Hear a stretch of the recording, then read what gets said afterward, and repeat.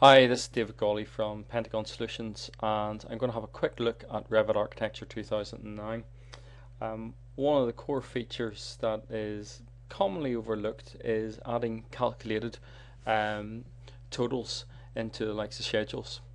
So what I have on the left hand side here is you can see my wall schedule, and I have a standard block wall. But you'll also see a figure giving me the total block count, which is commonly required by architects and designers. So if I create a similar wall, standard 100 block, you'll see that it's given me a running total of all my block walls in there. To see the properties of that and how that's created, if I go into the properties of the actual schedule and edit the fields, you'll see that I've got total volume for the wall, or it could be material takeoff, would probably be more appropriate.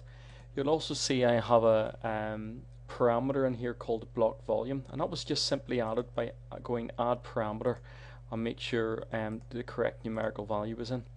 But if we look at this, I've assigned this a value of 0.008, which might represent the actual block and mortar.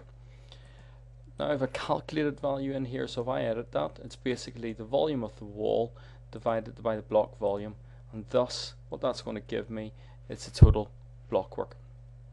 Many thanks. This is David Gawley from Pentagon Solutions.